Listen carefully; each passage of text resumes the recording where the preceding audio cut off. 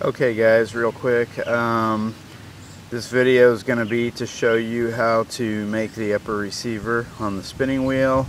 I threw up plans last night showing you how to make this part and how it goes on the spine of the wheel or the plank. Then here are the other parts from the parts list you're going to need.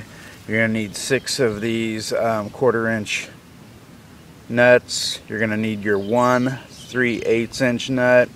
You're going to need one of your 1/4 inch washers and your 2 3.5 inch coarse thread hex nut bolts. Anyways, the very first thing I want to tell you is you've drilled your 9/32 hole up here, and then these other two are your 17/64. Now after you've drilled those, you need to put it up here on the plank, and however you do it, you need to drill the holes on the plank by drilling through the holes on the upper receiver, because you need them to match up perfectly, and if you just measure it and drill, it's not going to work out for you. So you need to drill these, and then after you do, you need to put them on there and drill those holes, and they're the same 9/32 and 17/64. So after you've done that, you're going to want to put your 2 hex nuts bolts in the bottom here, and then you're going to want to tighten a couple nuts down on them so that they don't move, and it'll always stay like that. At the same time, you want to take this washer and slide it down the front of the spindle. Oh. And then on the back, you want to put your 3/8 inch nut, and both of those are spacers, and they kind of work as like a bushing as well, or I guess not really, but that's it. That's your spindle, and then it goes through here, and then this whole thing, after you have the bolts in, goes up here, and that's how it rides. But I'm gonna have to put those bolts on really quick to show you the configuration.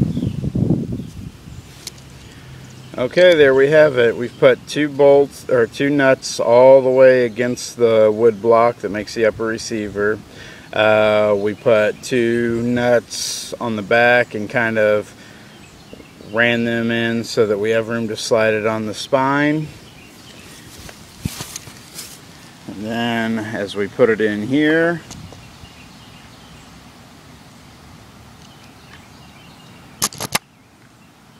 we can actually make our adjustments by pushing these in and out, and you can do them independently. That will actually pivot this left or right and change the pitch of the spool up top.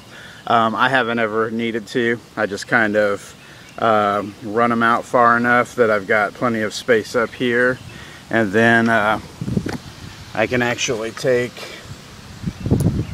these 2 bolts and these 2 nuts, and I can actually tighten them down by hand back here, and I'm good to go. Now this whole upper receiver switches out, so you build like 3 of these if you want a 2-ply yarn, and you just have them ready. You spin a bunch on to here with your first ply, switch it out, spin a bunch on here with your second ply, switch it out, and then you leave them on the ground beside you and ply off of both of them onto your third, if that's what you want to do. But here it is, and it spins freely when you have it adjusted right, and the band comes up from here, and if you see the notches in that wheel, they perfectly line up with the notches here. You've got your 3/8 inch nut back here, but you've also got a lock nut down there between the wheel and the spine, and that's why they line up the same way, is because they're both made of 3/4 inch pine wood. So you're good to go there after you've got that done. And the next video is going to be talking about how to assemble that wheel with the axle right. so the adjustment's proper and it spins like it should.